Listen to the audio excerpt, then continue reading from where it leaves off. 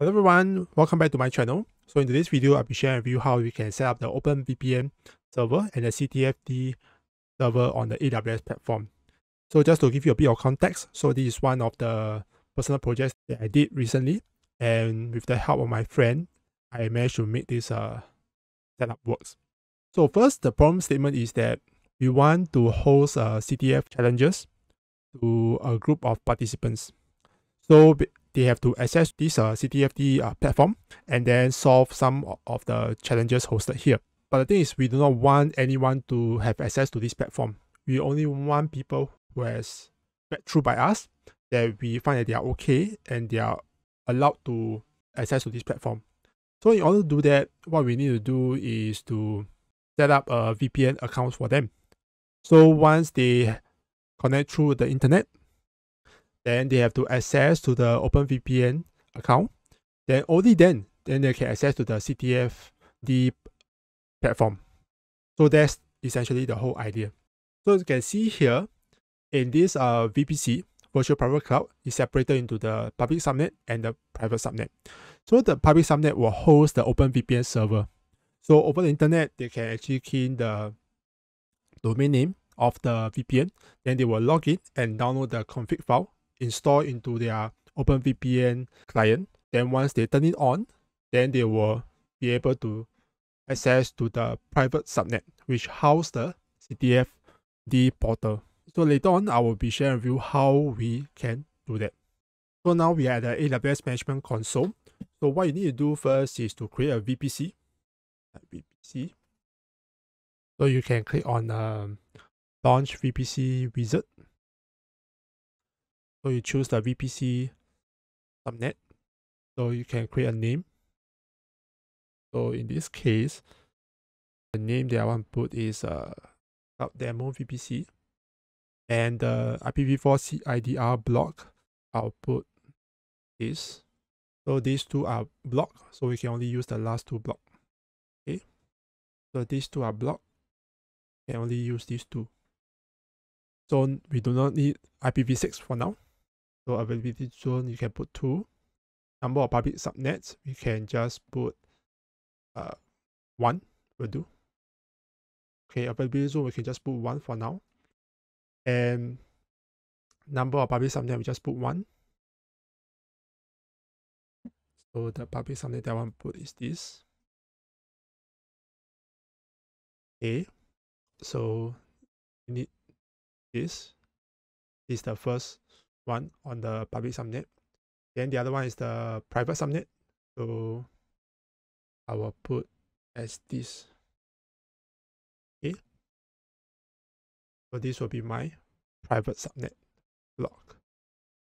So net gateway, yes, I need, because in the private subnet, I will have to access the internet to download some repository. So just a disclaimer here. What I'm sharing with you is the best of my knowledge. I'm not an expert in this. So do bear with me if I make any mistakes along the way.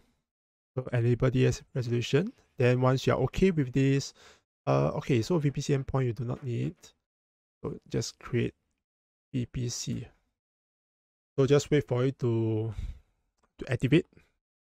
Okay, so once it's done, you just click on view VPC and it has been created successfully.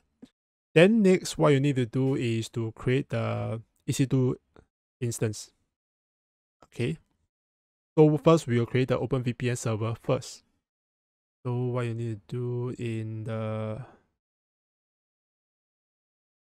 So you can launch an instance. So you need to go to AWS Marketplace first. Then you search for OpenVPN.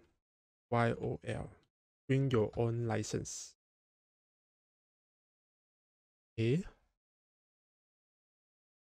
This. Okay, so just use this bring your own license. So you give you a full license and then it's free.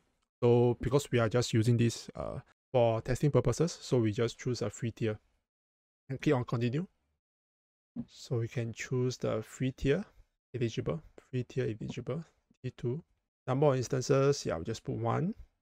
Network, we just put the VPC that we created. Subnet, because we want this to be a public one, so we just put public. Auto assign, yes. Public IP, yes, we want IP. This one we can just leave it by default. Next, all these we can leave it as default. Network interface, we can put as auto assign. And once we are okay, yeah, the rest we can just leave it as default. Then we just put as storage. And because our server need a storage to store files, right? So once we are okay with this, then we just add tags. We can add a tag. Just put name OpenVPN. Once you are okay, then we create a security group. So security group indicates what kind of protocol can actually access to our server. So we can create a new one. Security group name, we just put OpenVPN. Description generated for OpenVPN. Then at this point, we need SSH so that we can go in and do some configuration. So we can choose SSH, okay, from all sources. Then we can put HTTP. We also want HTTP and HTTPS. So HTTP is the normal web connection. So afterwards, we will also install the SSL certificate. So we also want the HTTPS to be enabled. Okay, then once we are okay, then just review and launch. We are okay with this, then we just launch it. So you can select existing key pair or create a new key pair. So this is we need this private key file to access to our server. So at this point, I already have a key pair. So I just choose one. So we just wait for it to launch. So once it's launched successfully, you can click on View Instances. And now we have created our first OpenVPN server. So we just wait for this to turn green. Then we can start our configuration process. Okay, so now the instance state is running. So what we need to do next, we can go to Connect, then Session Manager, SSH Client, Serial Console. We just click on SSH Client. So in this case, we'll be using Putty to connect to our server. So in this video, I'll not be sharing with you how you can configure the Putty to access to this server. I will do that on a separate video, and you can check out in the link in the description below. Okay, so once you have configured the access for OpenVPN, then you just load, right, just open, and then you will see something like this. So you just click accept, and you will see this window. So you just follow root, so log it as root. Then you will see something like this. So you can read through all these end users license agreement. So once you're okay, you just type yes. So you press enter for default. Okay. Enter for default. Press the port number for the admin web UI. Enter for default. Specify the TCP port number for the OpenVPN payment. Press enter for default. So everything is default. Default. You wish to log into the admin UI as OpenVPN. Default. Identification key leave blank. We can blank. Okay, so at this point, remember to take note of this admin UI. You can do a print screen or screenshot, because afterwards this will actually be closed, as you can see. So it disappears. So you have to do like a screenshot or something to take note of the admin UI IP address. So what you can do is that you can actually go to this is the public IP address. So you can in here, then you put admin, then you put HTTPS at the front. Proceed. So you will see something like this. So you can key in the admin OpenVPN and the password as OpenVPN. So it's incorrect login. So you can do now is to change your password inside your server. What you can do next is to go back to your Putty configuration. Then you click load, open VPN NS. Okay, so now you are logged in. So what you can do now is to change the password. So you can do a password open VPN. Oh, so you need sudo.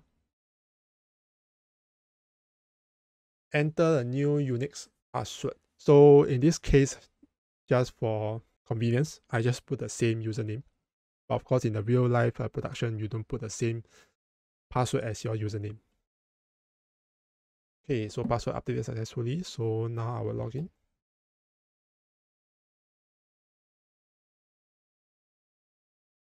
So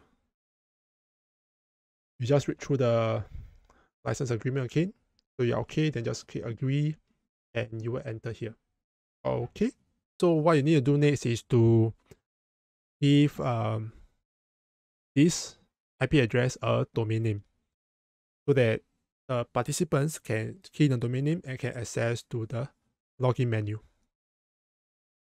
Okay, so what you can do is to go to this platform called DNS.net. So you can register a free domain name over here. So just create an account and then sign in. So what you can do here is to register a DNS. So you register a new one. So you register a free zone first. So you can give any domain that you want. So in this case, we want a cloud demo. Okay, so register. So this is our DNS. So next, you need to create a specific domain name for this IP address. So you can add a new record. So what we want to do is a VPN 01, then points to this public IP address. So paste and save. So you just wait for it to update finish. Okay, so once you see this icon has changed to updated, then you can go back here. So now instead of you type the IP address, you type the domain name.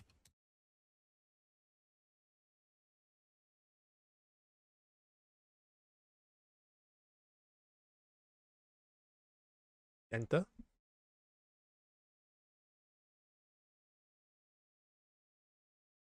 So sometimes you have to add this HTTPS.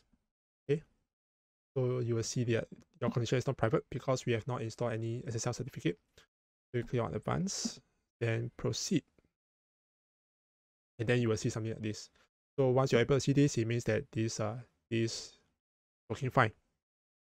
Okay. So next, what we need to do is to install a SSL certificate so that our connection is encrypted and is secure. Okay, so over here, you can come to this guide, OpenVPN Access Server and Let's Encrypt. So Let's Encrypt is an open source CA. So CA stands for Certificate Authority, so it's free. So we can install the SSL certificate from Let's Encrypt. So step 1 is to install OpenVPN Access Server. So we have already done that. So we'll skip this. Then we'll go to step 2, obtain certificate and install them on the server. So let's go back to our Putty. So you need to install this. So can do is copy, paste, then press enter, continue. Next, you can do a app update. Next, app install certbot. This certbot will be the one generating the cert. Certbot. Do a app install certbot. So you can check whether certbot has been installed. Run this command also. So you can put in your domain name.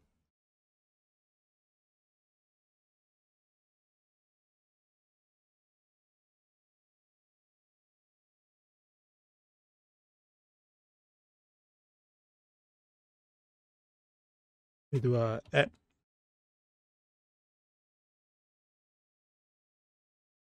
Support.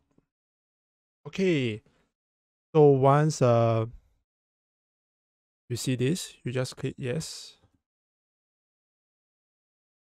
Okay, so once Server is installed, you can generate certificate for your domain using the following command. So just copy.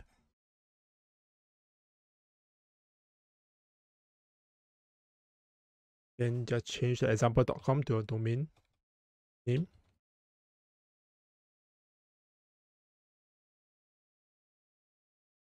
Enter. So you can enter your email address. So waiting for verification. Cleaning up challenges.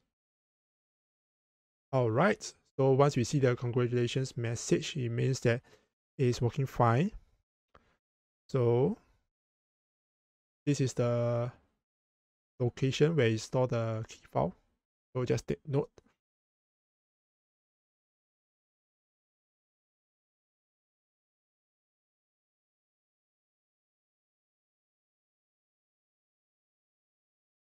Change the example.com to your domain name.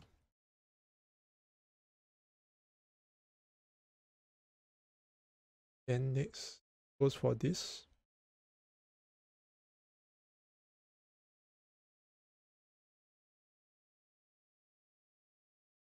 Okay. Then lastly, we start the server.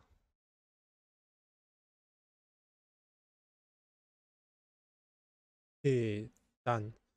So if everything is successful, we should be able to browse our domain. Have a secure login page with no certificate errors. So let's take a look. Okay, so sometimes you have to run a few times. So even though it says here not secure, then you run it again.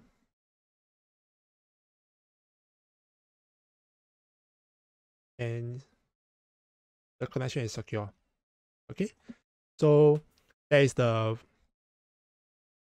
is just the first part on how you can install SSL certificate on the OpenVPN server. So in the next video, I'll be sharing with you how you can set up the CTFd platform and how to install the SSL certificate on that server itself. Okay, so if you find that this video has been helpful to you, I'll appreciate you give a thumbs up and subscribe to my channel. And I will see you in the next session.